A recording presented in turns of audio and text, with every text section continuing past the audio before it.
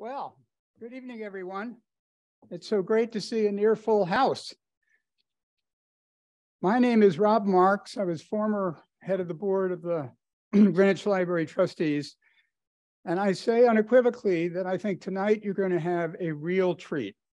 And I say that because I had 20, 25 years of experience on the International Rescue Committee board. And I believe we have the two right speakers to make this the most meaningful and impactful evening for you. Our plan is to have 50 minutes of discussion, although I recently decided maybe it should be 60 minutes of discussion, and 20 minutes of Q&A. If you have a question, raise your hand. A staff member will come to you with a microphone. There will be a video in a couple of days on our YouTube channel, the Greenwich Library YouTube channel. And I implore you to silence your phones if you can, and no photos. So before we get started, I want to tell you a little bit about our two speakers tonight. First is Madlin Sadler, the Chief Operating Officer of the IRC. Madlin came to the IRC 9 years ago, along with her compatriot, David Miliband. Her previous position was a special advisor in the UK's Foreign and Commonwealth Office, and also in the Department of the Environment. When she arrived 9 years ago, the IRC was a $450 million organization with 22,000 employees. She has now served as Chief of Staff, Head of Operations and Strategy, and now Chief Operating Officer, where she oversees supply chain, security, HR, IT, external relations, and a few other things. Whereas 9 years ago, it was $450 million and 22,000 staff, it is now $1.5 billion in expense and 45,000 in staff in 43 countries overseas and 28 locations throughout the US. And happily for us tonight, after not traveling during most of the pandemic, Madlin has recently visited IRC operations in numerous hotspots around the world and has the latest firsthand knowledge of the situations in those countries. Our other conversational partner tonight really needs no introduction. If you aren't familiar with Scott Pelley, then you really haven't been paying attention to the national news for the past 32 years, all of which he has spent at CBS. He's been a correspondent at 60 Minutes since 1999, and from 2011 to 2017, he served as the anchor of the CBS Evening News. Starting at the tender age of 15, when he worked, presumably a summer job, at his hometown newspaper, the Lubbock Avalanche Journal, over his career, Scott has won 42 Emmy Awards, 4 DuPont Columbia Awards, 2 Peabody Awards, and the Walter Cronkite Award. You must have quite a trophy room at home.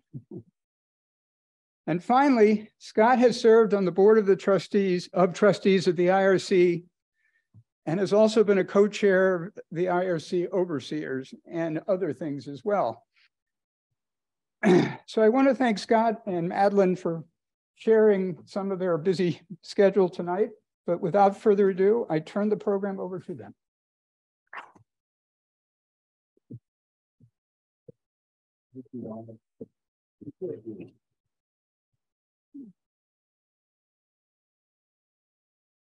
Oh, thank you for being here, ladies and gentlemen. When Rob asked me if I could come speak at the Greenwich Library, I said, well, I don't know. And then he said, it's for the IRC. And I said, oh, yep, I'm here. IRC is the most magnificent organization. You don't know this, but you don't want to live in a world without the IRC. It was started at the suggestion of Albert Einstein to get Jews out of Nazi-occupied Europe. And ever since then, from that day to this, the IRC has been in the middle of every refugee crisis in the world. We are so fortunate to have Madlin Sadler here with us because she knows the operations of the IRC better than just about anyone ever has, I'm sure. Madlin, give us a sense, if you would, of the refugee picture globally today. We hear a lot, rightfully so, about Ukraine, but paint the global picture for us. Well, it's a big global picture and a sad global picture. So I was thinking about this, that 9 years ago, as Rob was so eloquently putting it, we as an organization were a $450 million organization. But at that time, the UNHCR numbers were around 50 million forcibly displaced people. So we actually work with people who are displaced within their countries and refugees who are crossing borders. So the terminology is forcibly displaced across different countries. Now, this year, the numbers were 100 million. So there are 100 million people, and that's doubled in the last 10 years. That's 1% of the global population are displaced right now. So that's kind of just the sense of the numbers. And we are experiencing the greatest refugee crisis in Europe since the Second World War. Absolutely. What is IRC doing there? So it's a big day on news around Ukraine today. So we were in Ukraine as soon as the war, in fact, before the war actually broke out. So we were starting to set up operations in Poland and Moldova because we knew that there were going to be a number of people coming out. We had no idea that it was going to be 7 million people that were going to be coming out of Ukraine. There's also 6 million people who are displaced within Ukraine. So one of the things that we're really finding is, as the war extends and keeps going, that the people who are out inside the country are really struggling in that they can't obviously carry on with their jobs. They're really struggling to hold their families together. And so we're doing a lot of cash assistance within the country. As people are coming out of the country, we're also trying to make sure that they are resettled and in schools and with health services. So we're doing our resettlement and integration work there. And as these incredible shifts in the war and Kherson coming back to the Ukraine over the last few days, we're already in Kherson. So one of the things that we're doing there is providing cash to people who are without anything, but also mobile medical units, so that whilst the government gets themselves back and sorted out and reopens the hospitals and gets water and electricity to these people, we're trying to make sure that they are getting health care. In the spring, shortly after the Russian invasion, I was in Przemyśl, Poland, which is about 6 miles from the border, and at the train station there, train after train after train of refugees coming in, about 1,000 on each train, standing room only, and all women and children, because military-aged men were not allowed out of Ukraine. Most people don't realize that the vast majority of refugees in this world are women and children, the vast majority. Absolutely, and they're the most vulnerable. So when they're on the move, they've got the biggest protection needs. And so there's two things about that incredible fact. And I honestly feel like I should be interviewing Scott, by the way, because I think he knows a heck of a lot more about this than I do. So we'll flip it at some point soon. But women and girls are two things. One is they are more vulnerable, and we need to make sure that we give them the kind of protection services that we give them, and we are very well known for as IRC. The other thing is they unlock the future of their children, and often they unlock opportunity for their families. So we're not just dealing with people who are on the move, we're dealing with people in refugee camps, we're dealing with people at the point of conflict, so in the communities that they still reside in, despite the fact that conflict whirls around them. I was actually supposed to be in DRC last week, but because of the situation in Goma and the M23 coming back into play around the Goma area, I couldn't go there. But there are women, mainly women and children in these camps, and they just move from camp to camp. They try to go back to their villages, and then they're moving back into the camps again once the conflict comes towards them.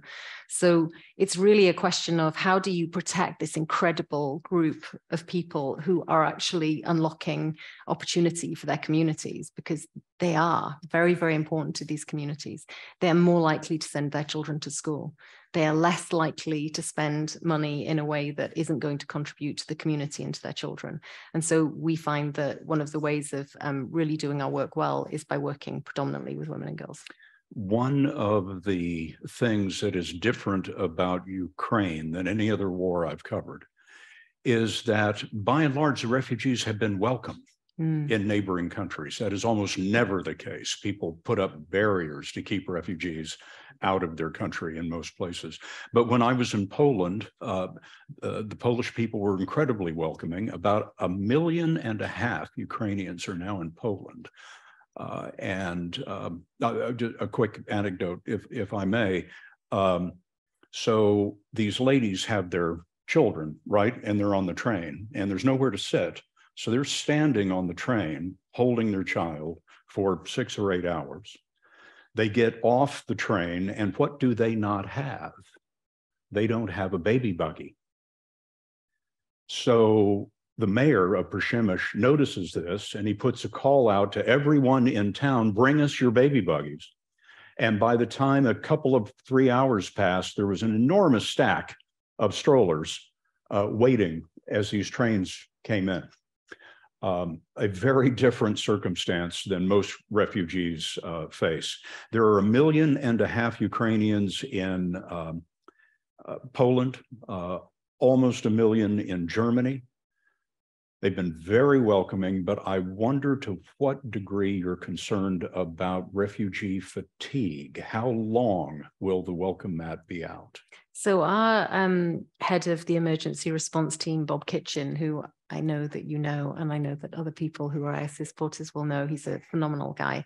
He just came back last week. So it was just before Kherson was retaken, and he was right up to that border.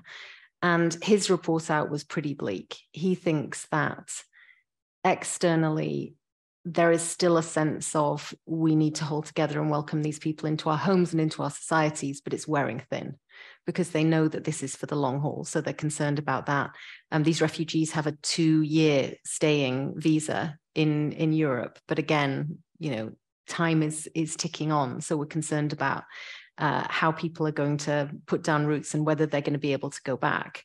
And also the winter is looking like it's going to be really severe. It's already extremely cold. You're giving me the exact temperatures. So again, Scott knows exactly what's going on. The highs in Kyiv today were in the 20s. There you go, see.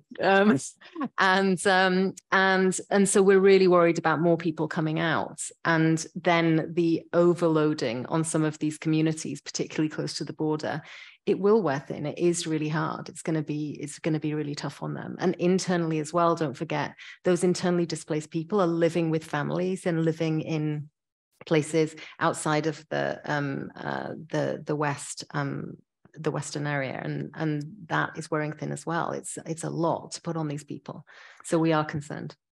Let's talk for a moment about how IRC does what it does, what services it provides for refugees. I mean, imagine, if you will, your family at your home, and something occurs and you lose your home, you lose your bank accounts, you have no access to that, maybe no vehicles, and now you're walking with your children down I-95 looking for a place to live, food to eat, water to drink.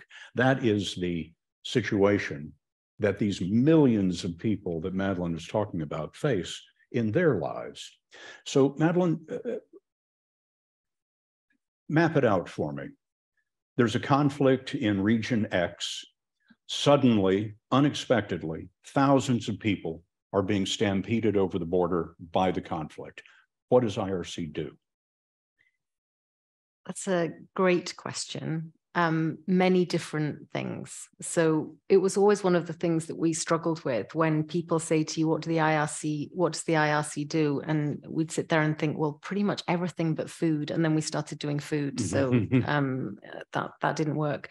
I think the most important thing that we do is whether you're in a protracted crisis. So I just came back from Kenya, Kakuma camp, which I think you've been to, or Dadaab you've certainly been to. Yes, in Kenya. Yeah, so that's a place where many people came out of Sudan predominantly and ended up in a camp on the borders of Kenya, and they have been there since 1992.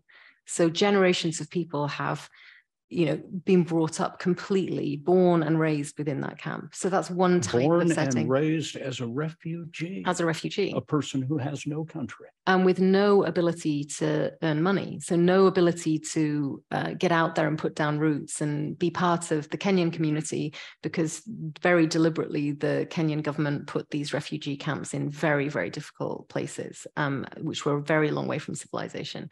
And so that's a protracted crisis place. So in those refugee camps, as they get set up, we are often partnering with UNHCR to set those camps up and start to create education environments, make sure that there is health and health services, making sure that we are looking after unaccompanied minors, all of those things that you can imagine, protection for women and girls, safe spaces for women and girls, you name it, that we're setting up that kind of infrastructure. But one of the really important things that I don't think is understood about that, you're right, you're walking up the I-95, you've had to run out of your house, you've literally taken a backpack with you. And we did a piece of work not that long ago about what do people pack in their bags as they head head away from conflict. And there's always, they have their phone, and then they have pictures of their family. And those are the absolute definites that you would grab because you can't replace them. There's something about that link back to your home. But the first thing you have to do is ask them what they need. And I think that's the big shift in our sector and in the way that we respond to these conflicts, which is to try and make sure that we are not saying, hey, here's your tent and here's your blanket and here's your dignity kit, but to say, what do you want? And I think one of the really interesting things is that people coming in, as soon as they're in any kind of host community or camp, often it won't be health, it won't be food, it won't be shelter, it will be, where are my kids going to get educated?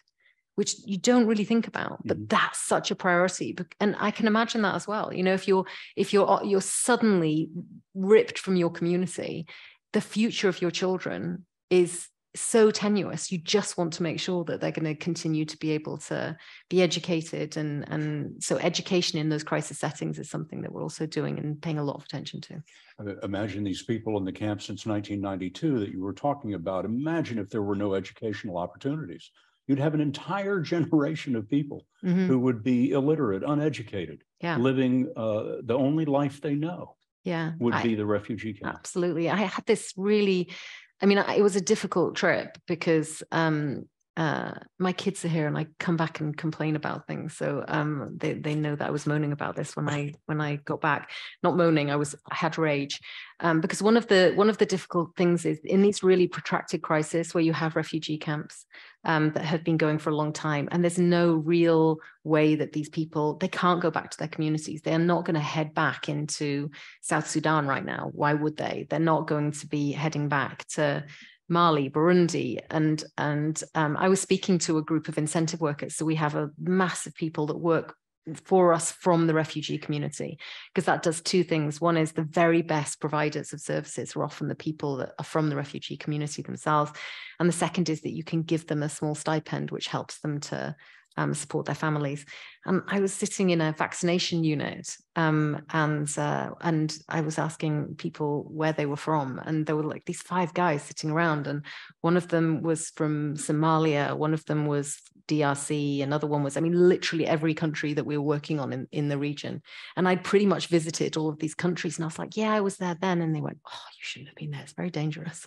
But this real sort of sense of such a dislocation from their countries, and do you think you'll ever go back? They're just terrified. There's no way that they're going to cross that border and go back to these places. But the other thing that's really concerning is that that you think about what's happening in Ukraine, and you just saw the video, which is very much about this is what's in the headlines. You can see what's in the headlines, but what's not in the headlines are things like what's happening in that camp. So because we are so stretched as an international community now in terms of the humanitarian aid that we give, the WFP, the World Food Programme, has cut the rations in Kakuma.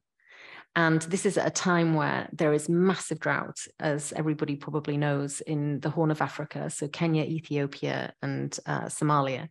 And that means that, and in this camp, there's nowhere for them to grow food. They're not allowed to go out and get a job. That would be illegal. And so they're stuck in this camp. So the only food that they're going to get is WFP given food. and they cut the rations. I then walk into this clinic, the pediatric clinic where these guys were working, and I looked at they always show me the graphs of how many malnutrition cases have happened. And I was looking at this massive spike, and I was just like, why is there a massive spike at this time? Is that the drought? And they were like, no, that's because we cut the rations. So it's just that's the protracted crisis side of things. That's where, and that's what's hidden and what we're not seeing. And there are 2 million children who die of malnutrition a year globally. And that doesn't need to happen. We know exactly what to do to stop these children dying. There is no shortage of food. It's getting the food to the right places that is so often the difficulty. What World Food Program does all around the world. David Beasley, the director of WFP, was telling me recently that because of the loss of grain from Ukraine, they were, as he put it, trying to decide who would go hungry so that no one would starve. Completely. And that was the situation that the World Food Program found itself in at this point in time. It's really tough. It's really tough because everybody is stretched so thin. And the thing about Ukraine is it's this horrific crisis in Europe, which is unimaginable. There is a war going on in Europe. And the effects of that on the people in the surrounding countries are absolutely dire. And obviously we're there and we really feel for them. But the knock-on effects that we are feeling with supply chain, with not being able to find the things that we normally want on supermarket shelves, the fact that nobody can get the car that they want right now, the fact that fuel prices are going up, all of that is really affecting the Horn of Africa, because the grain prices, they're very, very dependent on grain. They can't afford it. Fuel prices have gone up. The fuel prices exacerbate the grain prices. And the other thing is that Ukraine is also one of the biggest providers of fertilizer. And so all of those three things have gone massively hiked.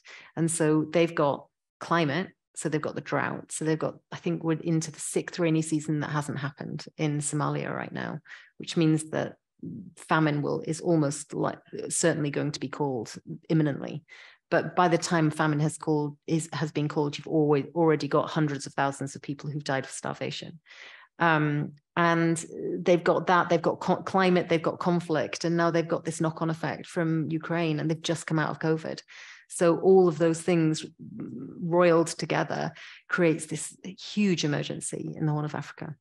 An enormous part of what IRC does is that if a refugee situation becomes intractable and those people are going to be in those camps for years, as you mentioned, can't go back to the place they came from, IRC helps resettle refugees, particularly here in the United States.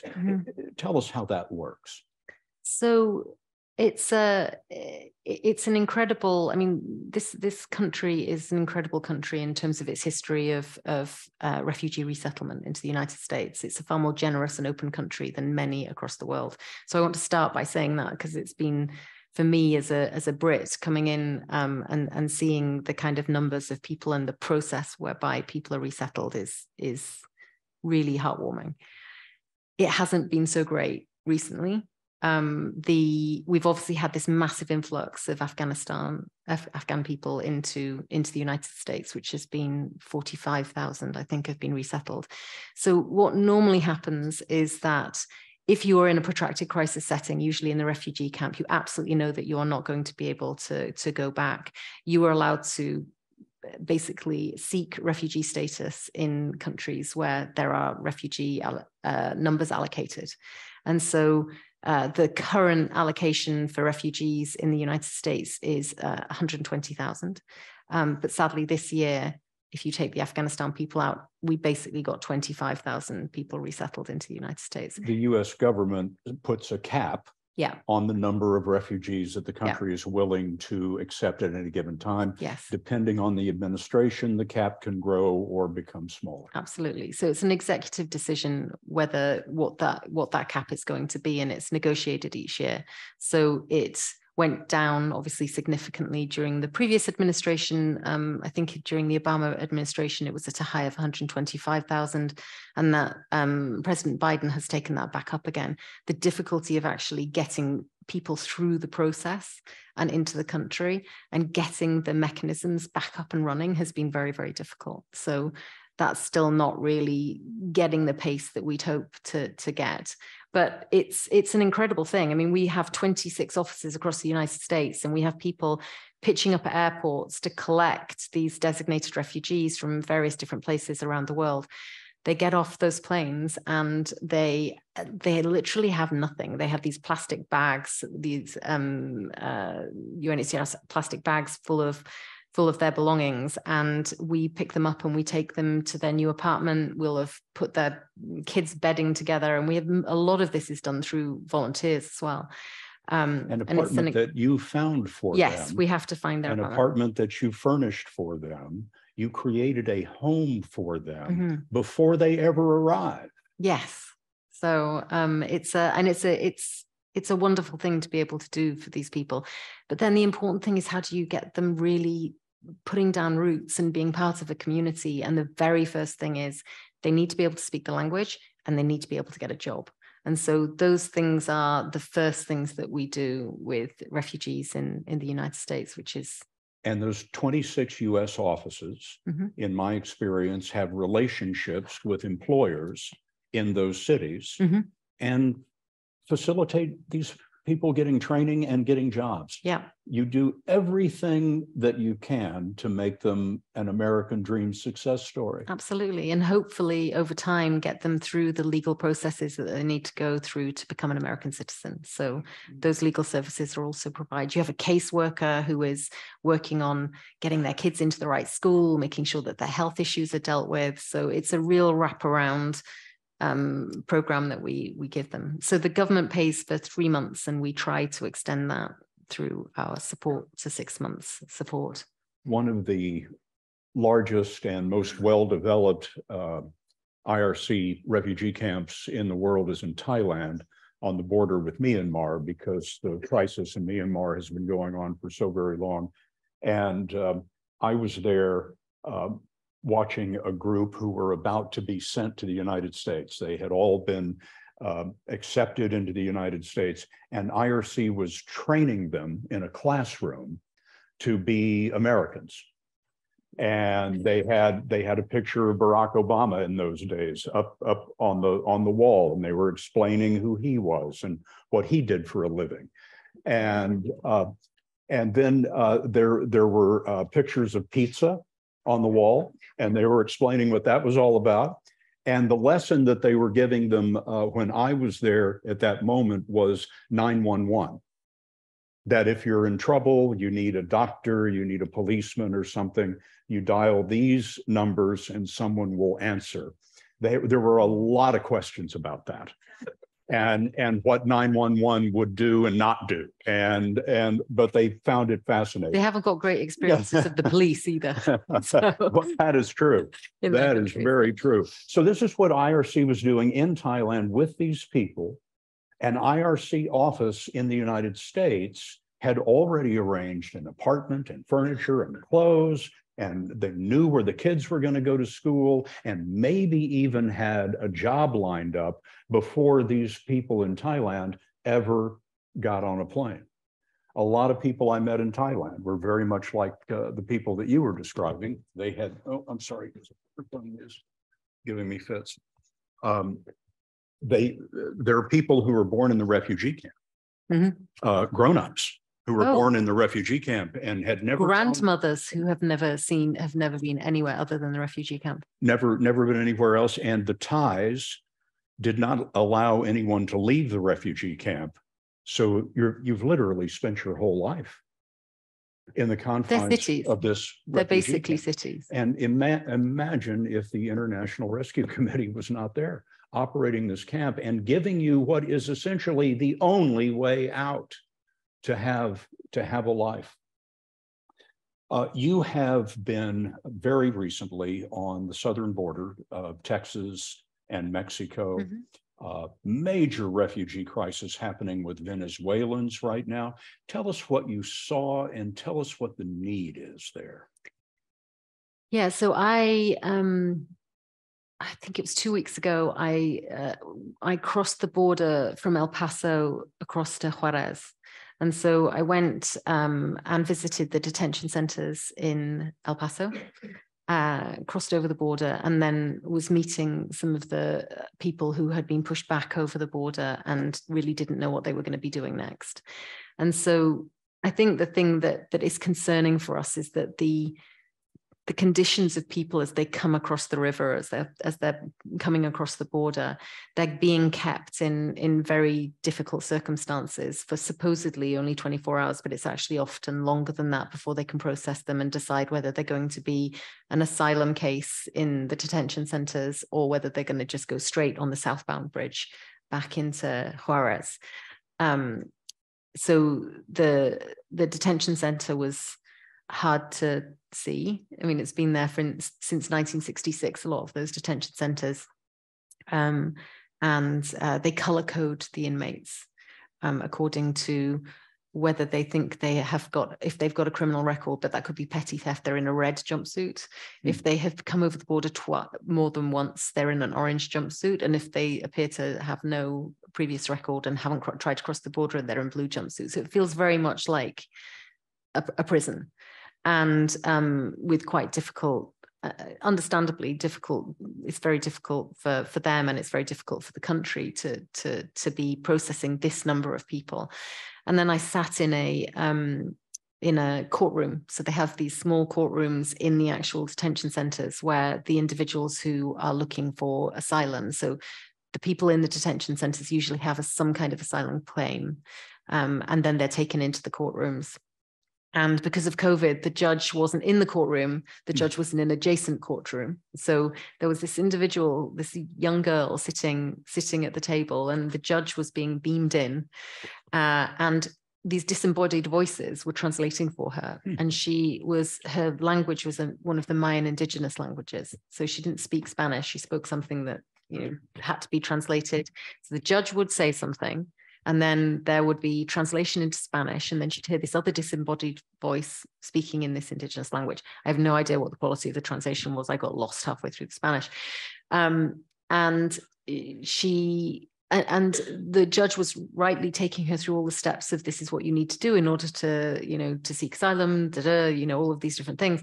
And she was sitting there with no notebook. I don't know if she was literate. And after that, she would then have to go back, having been given all of this information, and then she would have to fill in a form in English.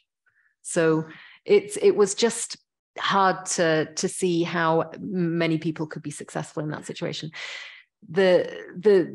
What's peculiar and hard to understand is also, as you cross the border, you can look down over the bridge. I did it on foot, and you're literally watching these people going under the bridge over the river and heading straight into border patrol, and the border patrol and picking them up and taking them off. And so it's just it's just constant. So we know, hundreds and hundreds of people are trying to cross the border every day. Our concern is that, obviously we want conditions to improve on this side of the border whilst people are being processed, and rightly so. The conditions on the other side of the border are very, very concerning to us. So as these families and individuals get taken back across to Juarez, they are entirely vulnerable. So women are being trafficked, children are being kidnapped, they're heading off into other parts of South America and being sold. It's really, really concerning. They know the areas where they'll get picked up if they're there at the wrong time. So that worries us, obviously. So we're doing a lot of shelter work on the Mexican side of the border, just to try and give people time to recalibrate and to rethink what they're going to do next. And there's some amazing people in those communities who've opened up their homes and created these safe spaces for people on the move and these people who are migrants. But I don't know if people have seen some of the photographs and the perilous journey that people are taking through the Darien Gap as they're heading away from Venezuela. And that is like you heading into jungle, you're heading into where there are ferocious animals, poisonous snakes, swamps, muddy hills, and traffickers who are ready to either kill you or sell you. and it will take you like 5 days to cross the Darien Gap.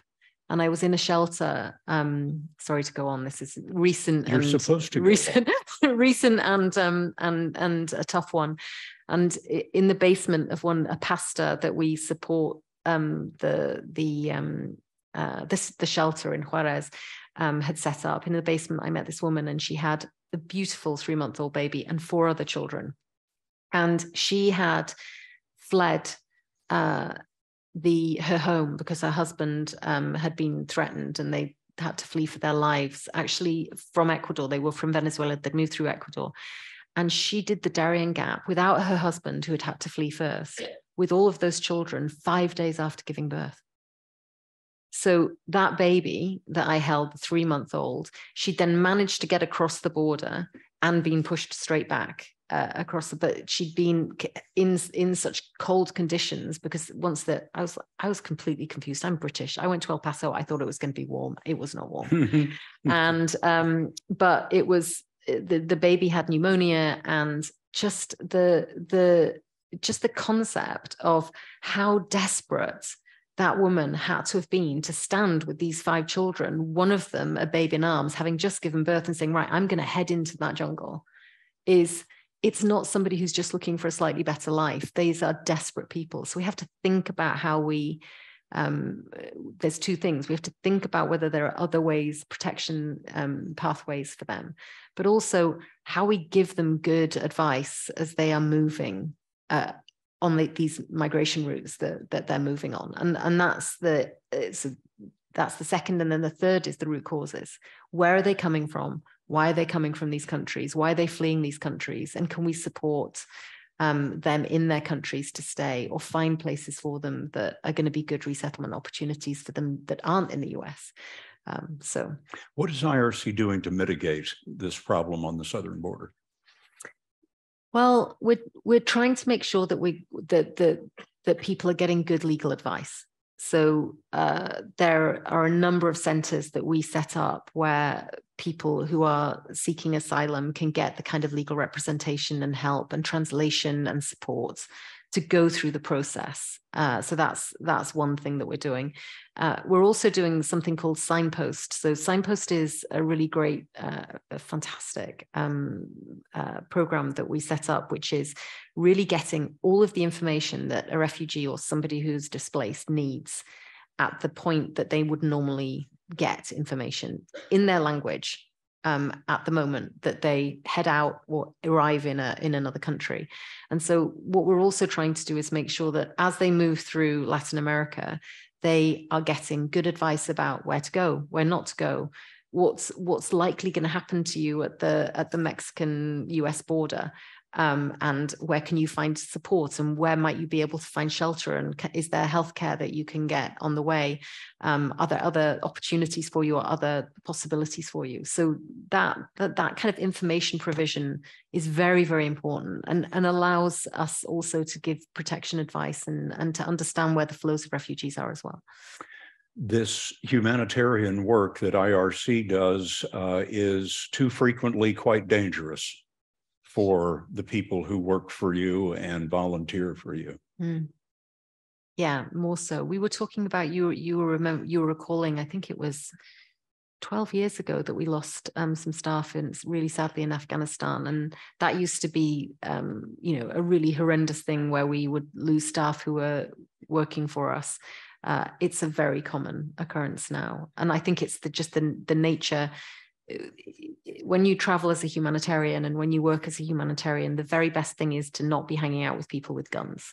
If you have security around you with guns, you're much more likely to get shot. Humanitarians go in, you always see them in their big white Freelanders with their flags, and that the reason for that is because people really understand that you're there to help and support, and therefore they don't want to pull you into their conflict.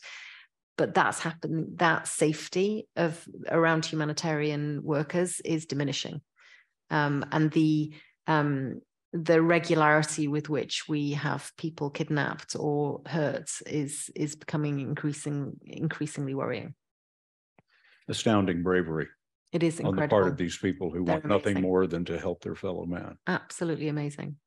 And they get straight back to it. I mean, they get taken I've got 4 people at the moment who've been kidnapped in Mali.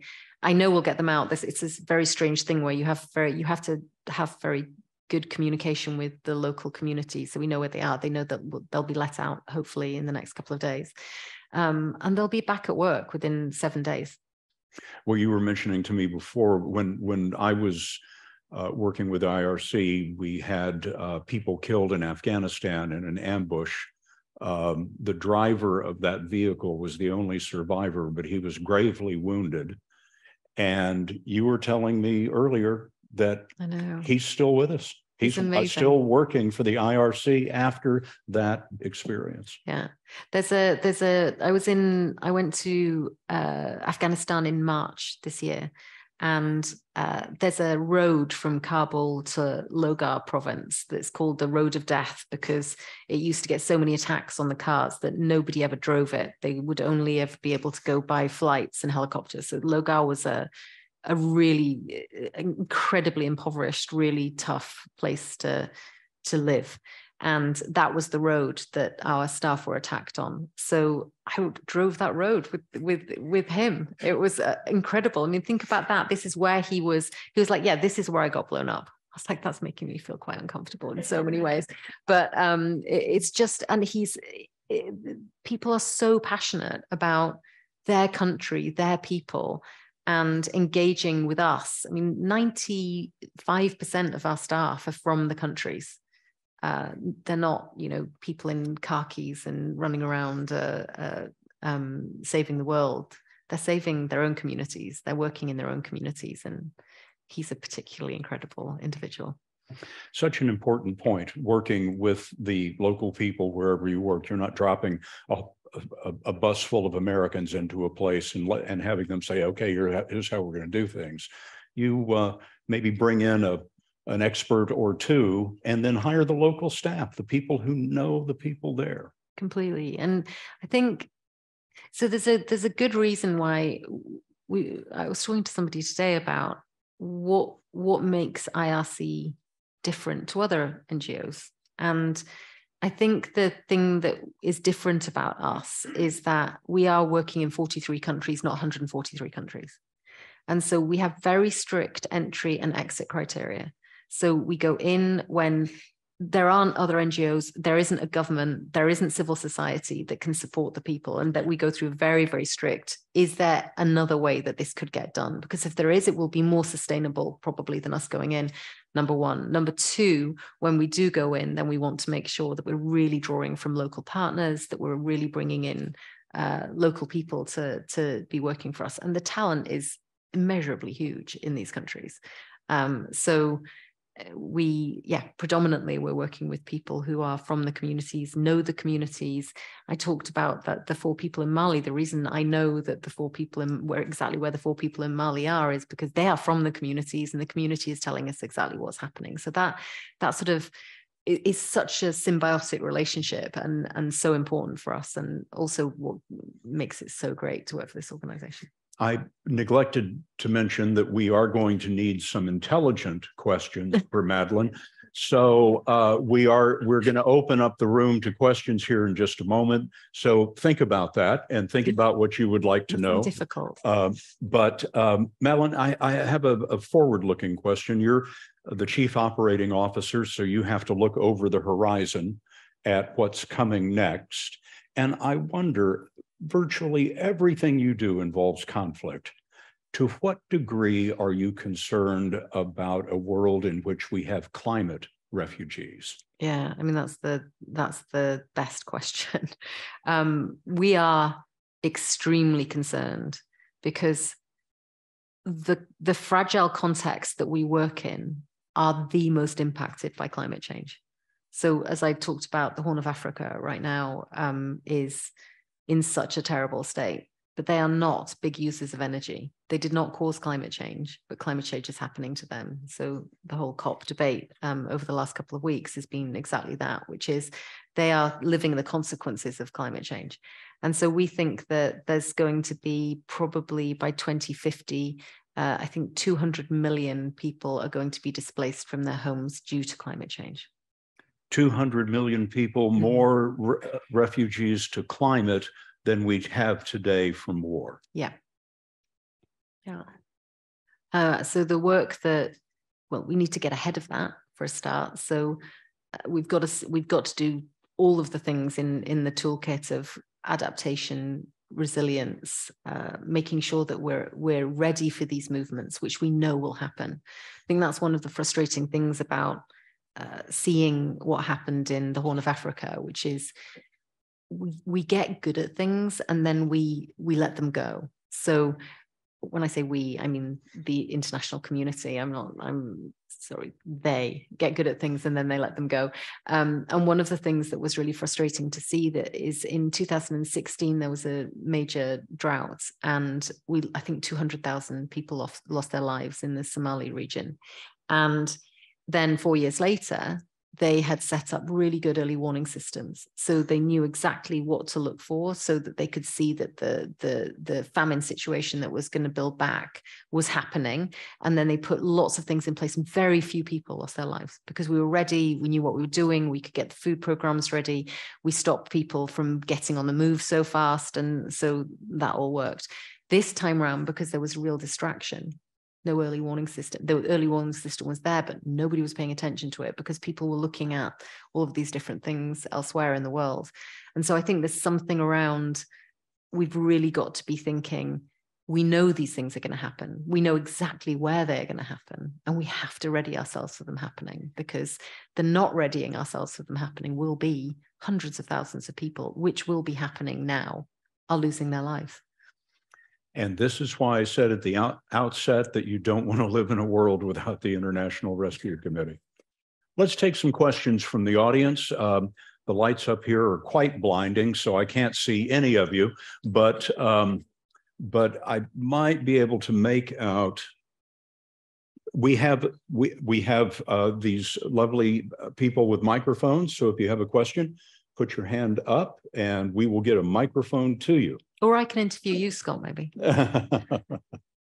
There we are. Yes, please. How you're funded and what the economics of all this are. I told you we needed intelligent questions. So when I joined the IRC in 2014, we were 90% funded by governments.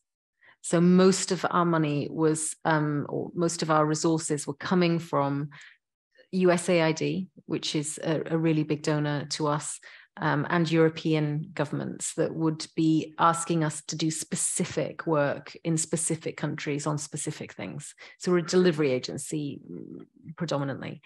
And that was one of the, which is fantastic. We do a very good job. We got a reputation for doing our job extremely well and delivering extremely effectively.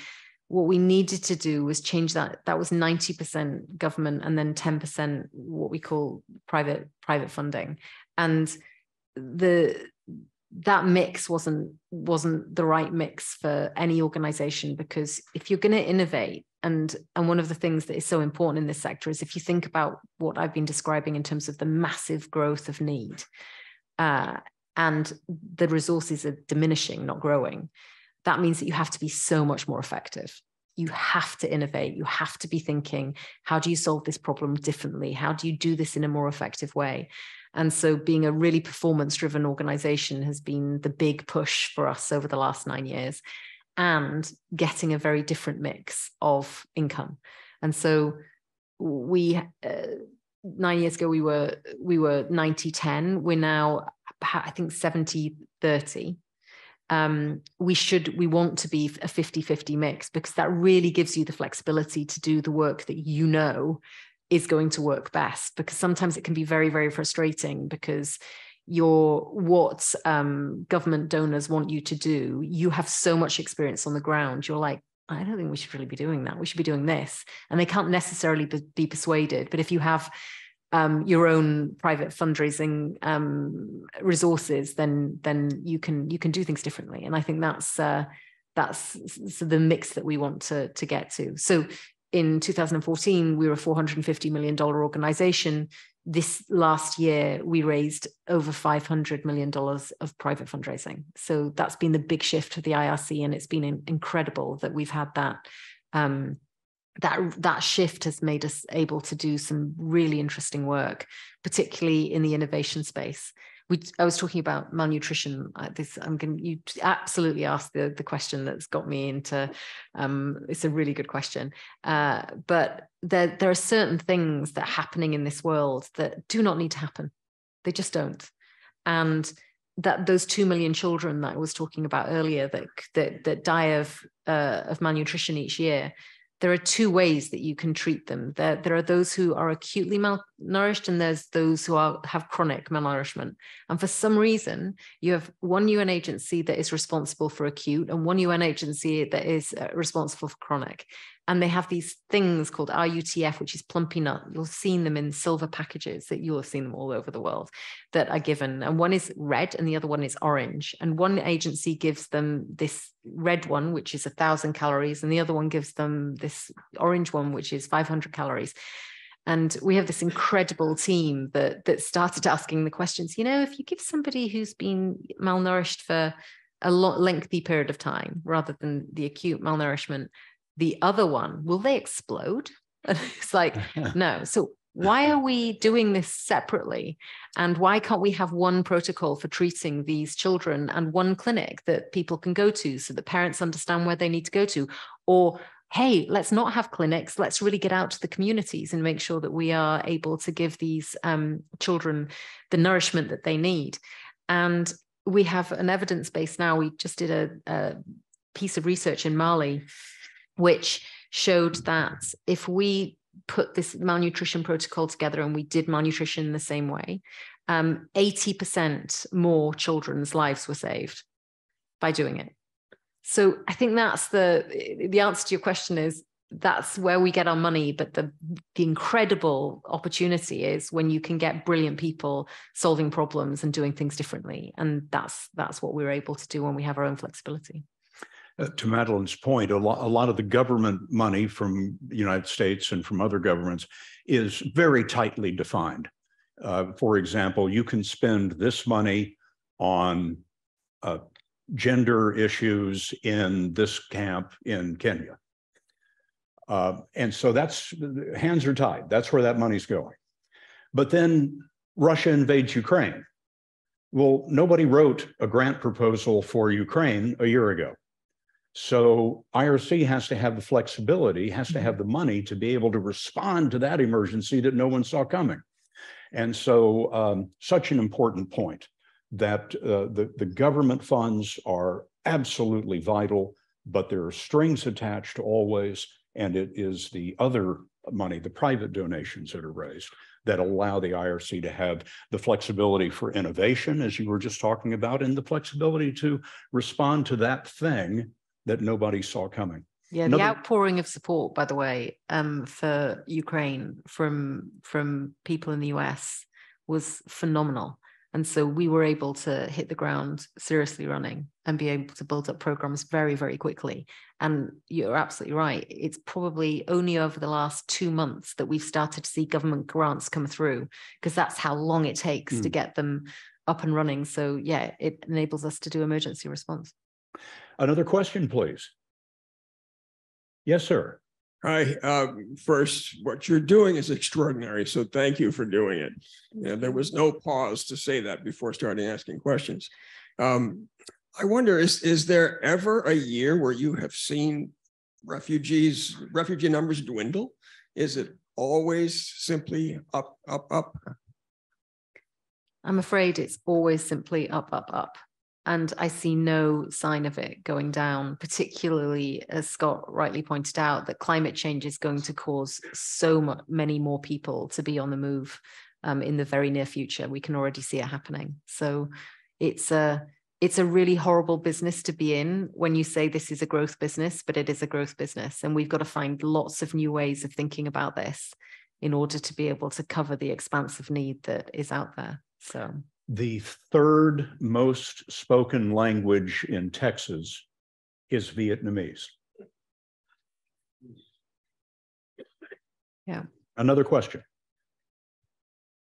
You talked about the work that you do in the camps, and I'm wondering, is it transitional housing or permanent housing, or do you even provide housing, or are you just providing skills and nutrition and sort of insights for people? I'm not getting a sense of what you provide in terms of the longevity of it. So in these protracted crisis camps where people, they've got nowhere to go. Sometimes these camps open up and then they hopefully will close down as people either go back to their homes as the conflict settles, or they actually get integrated into new countries. So I would hope that at some point the camp that we do a lot of work, obviously in Jordan, where the Syrian refugees have come over. So Zartri camp is a massive camp, about an hour outside of the capital city.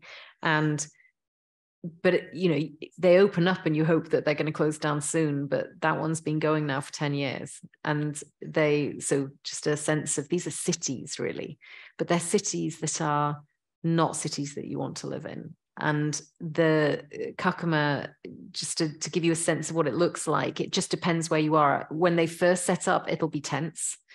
And then as time goes on, they'll be given building materials to create their own accommodations, so in Kakuma broadly, they're given the materials to make their mud block homes. And so they make mud bricks and they create these mud houses with corrugated iron roofs. And the temperatures up there are phenomenally high. So it's effectively, if you think about it, it's like having a clay oven, because you've got the mud walls, but then you have the non-traditional roofing, so they're extremely hot. And so it just depends where you are, but they're not the refugee camps are like a patchwork of people that support them. So UNHCR, the UN agency that looks after refugees, are the overarching sort of leaders of these camps and people who work through who's going to do what. And then different NGOs are given different responsibilities. So we may in one camp be running the health clinics, which we were in Kakuma. In other camps, we may be specifically working on educational safe spaces for women. It really depends what your expertise in the area is and what UNHCR wants you to do. And then there's the additional stuff that we do when we see a gap, and where we are able to fund something that isn't government related. I hope that answers your question.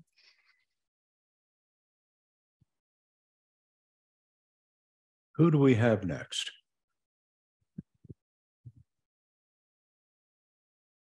Thank you for this much needed presentation. On what occasion or what drives a collaboration with different NGOs? With local NGOs or just, it's a really interesting thing. You know, you're in business and you absolutely, you talk about your competitors. We talk about our sister agencies. Because we are constantly working with each other and really trying to work out where in one location they may have strength that we don't have, and then you end up you're working in coalitions. So there's multiple ways I could answer that question. One is, it's very, very important to have clusters of skills and intelligence and understanding in any kind of crisis setting. So you've got to be coordinated. That's really, really important.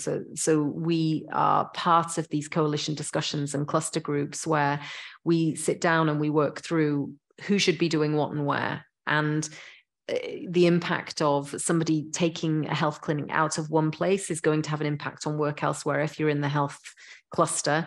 And so that coordination is really critical, and you'll hear the language of the clusters wherever you go in crisis settings.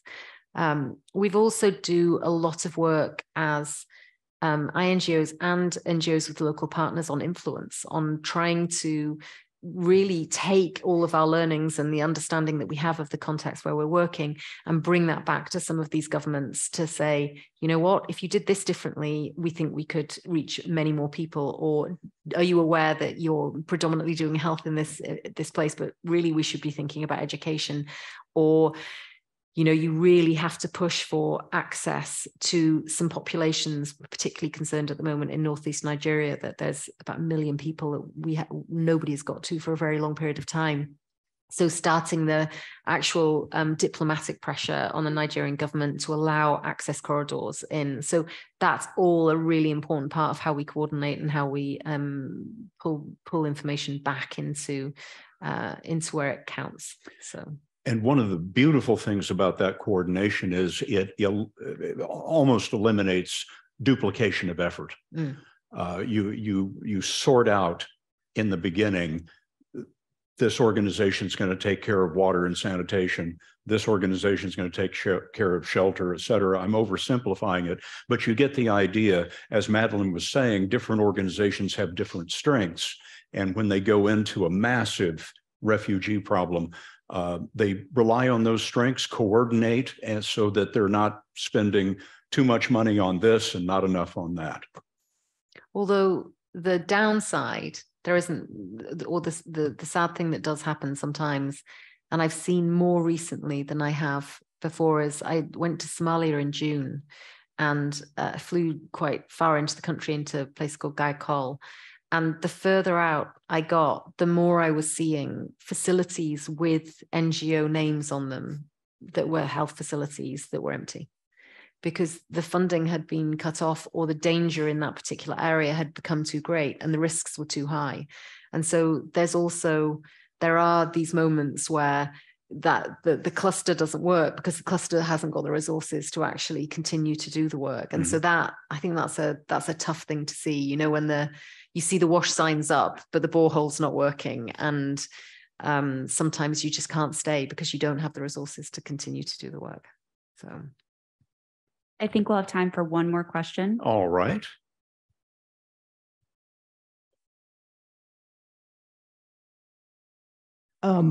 When you were talking about the climate challenges, of course, one question that at least comes to mind is to the extent to which the original definition of refugee will be re-paradigmed, shall we say. And I'm curious to know what IRC and other INGOs, even NGOs, are doing to work with the UN to consider that. That is a brilliant question to end on. It's, you know, the UN Charter was written a very long time ago in a very, very different world. And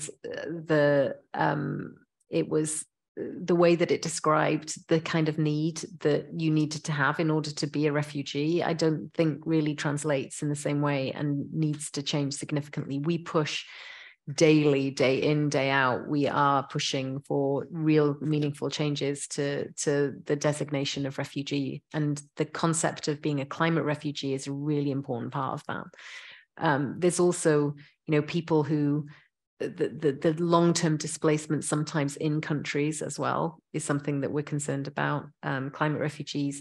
There's also something around whether you can be an economic refugee as well, which is something that is debated and is being thought through as well. Like I described, that lady with 5 children who headed through the Darien Gap would be called an economic migrant, and whether, you know, the seriousness of her situation and how she's moving away from what is a crisis, which is an economic crisis, is also something that can be designated. So it's a big debate. It's out there. The UN does not move quickly. And when you've got a UN Security Council with the current membership, it makes it even more difficult to make the kind of changes that you need to make. If you're interested in knowing more, one of the best sources of information on refugee crises all around the world is the IRC website. They break it down by region of the world. It has very updated information. It's absolutely brilliant. Madlin, thank you for working on behalf of the world's most vulnerable people. Thanks, Scott. Madlin Sadler, everyone. Thanks.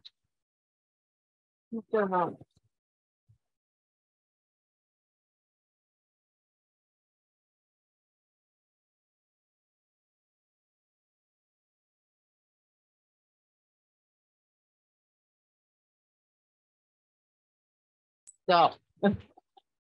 Thanks, Scott. I just want to say a quick thank you to both of you for coming this evening. Needless to say, I think this conversation will go on and on, I hope, with all of you and with the two of you. And I want to thank Rob Marks for making all this happen.